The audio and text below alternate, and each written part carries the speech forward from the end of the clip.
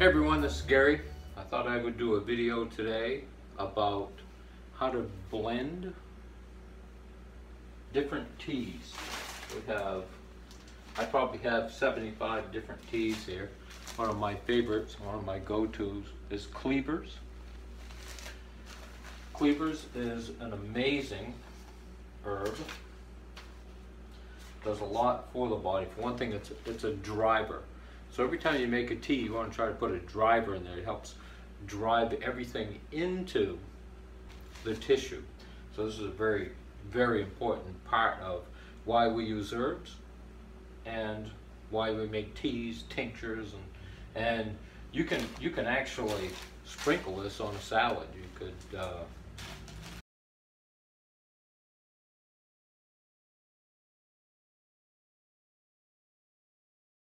and of course the best way to eat any herb, as far as I'm concerned, or to have any herb, is to pick it fresh and right from the plant, right into your mouth, chew it up. If it's too fibrous, just swallow the juice, spit the pulp right back out into nature. Because what we take from nature, we have to give back to nature.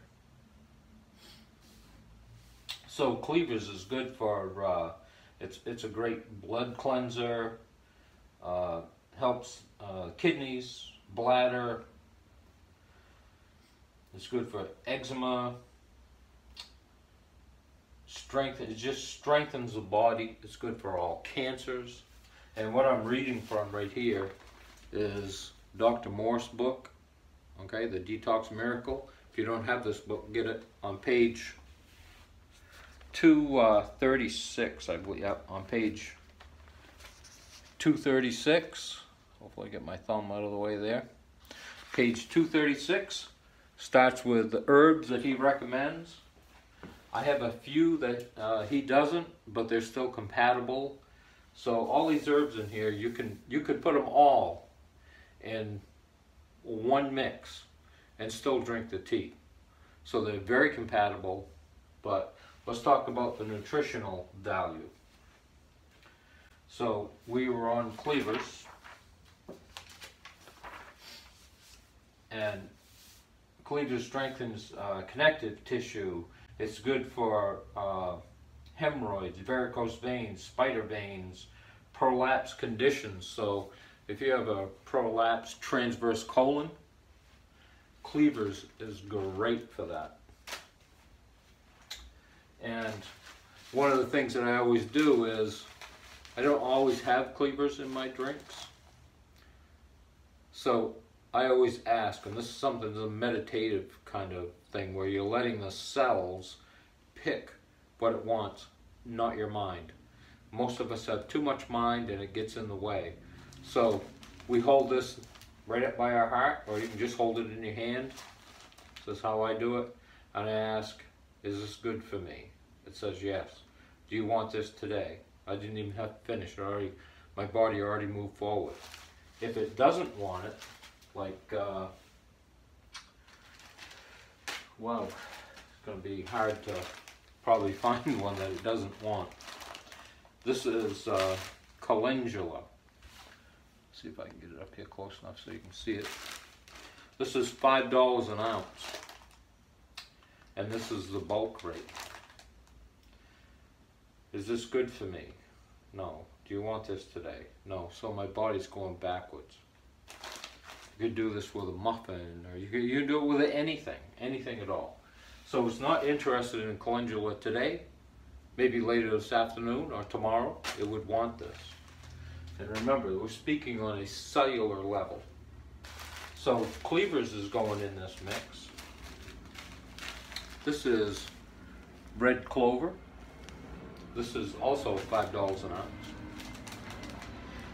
So, is this good for me? Yes. Should I have this today? Yes. Okay, so we have Cleavers and we have red clover. Now we could do just this one and fill up a tea ball with it. This actually, the whole tea ball is here. Might as well show you the whole thing. There's a million of them around. And all we're going to do is fill 1/2. And I'll show you how to do that in a minute. Right now we're just picking different types of herbs that my body would be interested in today. So I don't think we've read red clover. See if we can find it in here. Red clover. Okay, this is right from Dr. Morse's book. And I'm just skipping over, I'm just kind of hitting the highlights. It's used in all cancers, especially leukemia. It's similar to cleavers. It's a tremendous blood purifier. Helps dissolve tumors and masses. Also great for abscesses and boils. Cleans and strengthens liver. And on it goes. So, I mean, these herbs are extremely important. Now, there's not a lot in here, but this is skullcap. I probably have some more someplace else, but we'll just ask. Is this good for me? Yes. Do you want some today? Yes. So I may have to find my other skullcap. Let's ask, is this enough?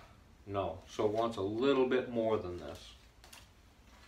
But skullcap strengthens brain and nerve system, or nervous system, and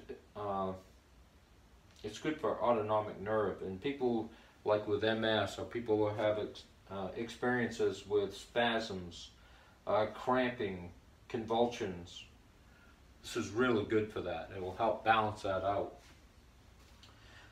Insomnia, restlessness. It's also good for Parkinson's, and it will help it helps the digestive system. So those who have a dizziness or get really lightheaded when they stand up too fast, this will help settle that out.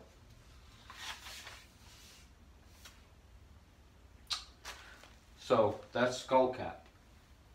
And let's do a little, see what nettle's telling me today. So is this good for me? Is this good for me? Kind of getting a no right now. Should I have some today? No. So no nettle. I think we're just going to stick with these three. Now remember, you could have these individually and fill that, or you can mix them together and have them as a tea that way. So I'm going to move the camera. Bear with me. So we're going to take a teaspoon, and this is something else that we can do too, because we always want to be asking our body on an energetic level or a cellular level,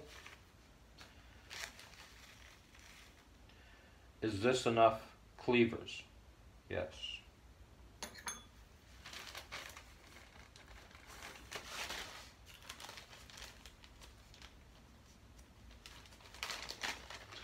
This is the red clover. Is this enough red clover? Yes. Is this too much? I'm kind of getting a yes. Is this enough? Yes. Is this too much? No. So I'm going to put that in. And the skullcap. See if I can find some here. So I seem to be out of skullcap right now. So let's try dandelion. Is this good for me? Yes. Would you like some now? Yes. So we're going to switch to dandelion. So there'll be times when you run out and you think you have some, so we'll just switch. Is this enough? Yes. Is this too much? No. Trying to get it to fit in there is going to be the big issue here. Now, dandelion is an amazing herb.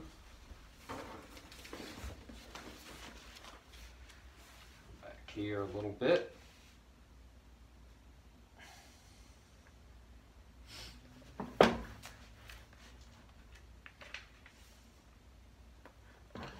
So dandelions are good for gallbladder, pancreatic function, bladder tonic cleanser. It's a great alkalizer. Improves enamel on teeth. So, then it goes on and on with the things it does. Helps build oxygen in the blood so that it's bringing more oxygen to the cells. It's a very powerful, very amazing herb. So we have that in here. And of course, dandelions are growing on everybody's lawn. If you want to know the best herbs for you, go look at a bottle of Roundup. Everything that's on here that's asking you to kill is actually good for you. So we're going to take this, put it in here. Going to light this back burner. The back burner. Now I let my water get to a certain temperature and you'll hear it start to roll. In the meantime, once it starts to roll, that's when it's ready. It doesn't have to boil.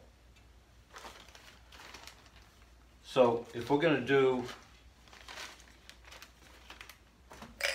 a pot this big, I know this is hard to see because it's clear. Same size spoon, and you can ask, is this enough in here? Yes. Okay. That was the dandelion. Now we're going to do the red clover. And I'll let some of these mixes set overnight and have them the next day. No microwave, though. You drink them cold if you let them sit overnight.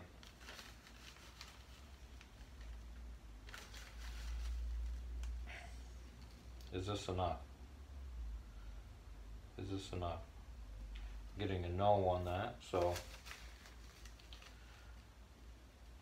Is this enough? Yes. So we got 2 red clover in there.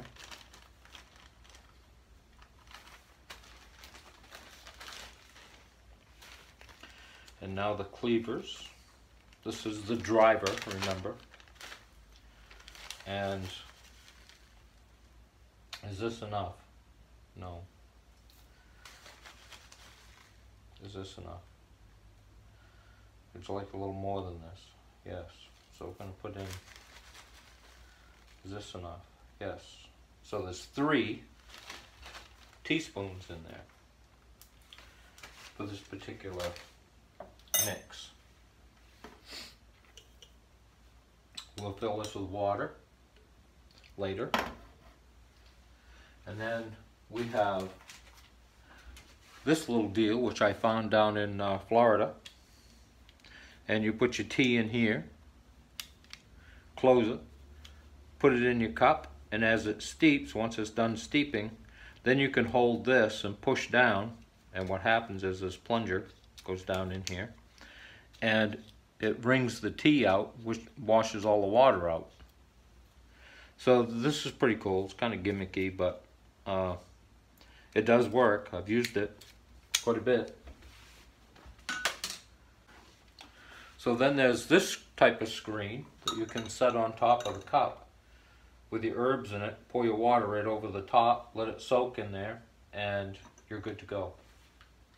Just take it out, and any little tiny fibers or anything left in there, we call that. That's what we call that. We call that fiber. Always going to have a little, maybe a little bit fall out here and there, a little spillage. Just clean it up. Now we should start hearing that tea kettle come up here in just a minute. So then we have this type of, when you use a tea bag or anything, you just put it in there like so, squeeze it, squeeze the water out.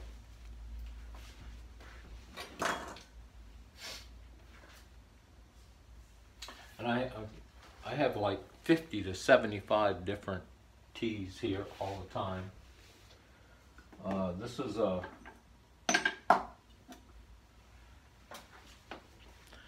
This is from Dr. Morse. This is an eye health tincture. And if it says to use 1 full dropper, from the bottom of this all the way to the top is 1 full dropper. So this is not quite half. So we would take this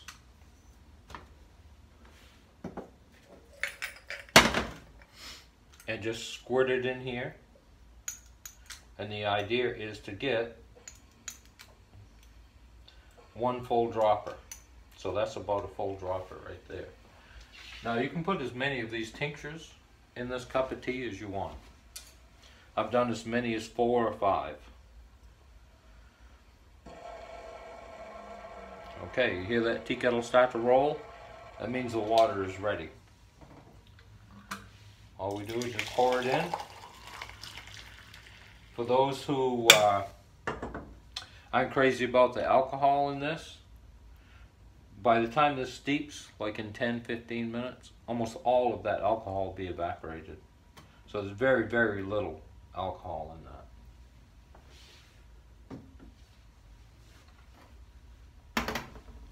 And you would do the same in this if you wanted to. I don't know if there's enough water to fill this. So what I would do in this case is let this steep and just fill the rest of it up, because I'm going to let this sit overnight. If you wanted to, and you wanted to have a hot cup of tea, you could put more water in the tea kettle and just fill it up more. But it's really not necessary. Because we don't, in this house, we don't care if the tea is hot or cold or what it is. So this is just a French press, usually made for coffee. And we'll just let this steep, and that'll be a great cup of tea. Very, very good for the body. Remember, herbs are organ and gland specific, where fruits, berries, melons, vegetables are, almost said herbs, where fruits, berries, melons, and vegetables are more of a general cleanse for the body. So it's really important to have herbs, to include them in your life, to mix them properly. And let your body tell you what herbs it wants. But change them up every once in a while, because it's kind of like doing exercise. If all you did was push-ups, yeah, you'd be in shape, but not as well balanced or well rounded as if you changed up every now and then what you were doing for exercises. So that's really important, to change up your herbs, change your diet. You know, if you're going to have fruit and you're going to do mono, well, don't do it forever. Just do it for a while and change up to give your body a variety. There is no mono in the woods. There's no mono in nature. When we get into mono, which I know that goes against many things, but when we go mono in farming, big farmer, right? 10,000 acres of the same thing. That's when the bugs come in and take over that ground. Where in nature, there's a little bit of this particular plant over here and another one over here, and there are flowers around that draw in the protectors and push out the bugs that would come in and harm those plants. And in nature, of course, they're a lot stronger. But weeds, which is what we are classified, these herbs are classified as weeds, especially dandelion and comfrey and plantain is another great herb. And we're not talking about the banana, we're talking about the plantain plant. It's good for first, second, third, and fourth degree burns, especially when it's mixed with aloe. It's also good if you cut yourself and you take a couple of the leaves and chew them up and put them on here like a Band-Aid. Within 10 or 15 minutes, all the pain will be gone, the bleeding will stop. You'll hardly ever know that you got cut. It's also good if it's for snake bites, but hopefully there's some around you can find, or you're carrying some with you that you can chew up and put on there, and it'll draw the poison out of the bite. That's also good for purifying the blood, and it's a great herb. It's growing all over the world, right outside your door for free. So all you do is pick it and eat it. That can get a little pulpy, so that's what I do. I swallow the juice, spit the pulp back out into nature. You can dry it and make a tea out of it during the winter. So there are so many unbelievable herbs for your body, and you don't have to know all 5,000. If you know 20 good herbs, you can help almost anybody help their body heal itself with these herbs. Here is to a great cup of tea that is amazing for my body, and I ask myself every day, what did I do today in this moment to help my body heal itself? This is one of those things that is amazing for you. So, delicious. And you can put like real maple syrup or stevia or something if you need to sweeten it. But as time goes by, you'll find that you need less and less sugar because your body is balancing itself out. So I hope you're having a fantastic day. If you do end up cheating, cheat wisely and get right back on the program. That's what we all have to do. We all do it, and that's all we have to do is get right back to it and start alkalizing with proper hydration, fruits, berries, melons, vegetables, and herbs. Till next time, I will see you in the next video.